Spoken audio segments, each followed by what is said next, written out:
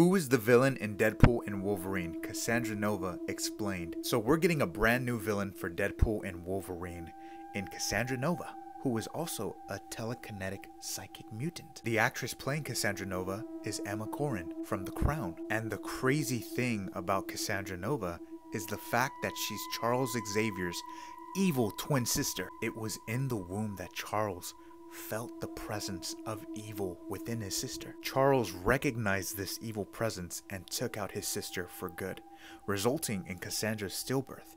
Over the years, she developed a new body and was intent on getting revenge on Charles Xavier and all his X-Men. It seems like for Deadpool and Wolverine, Cassandra Nova is in control of the Void, using Ant-Man's head as her cerebral. It'll be interesting to see how much of a threat she is in this movie, and how Wolverine and Deadpool are gonna face off someone just as powerful as Xavier. What do you think about Cassandra Nova, and how excited are you for Deadpool and Wolverine? Let me know in the comments.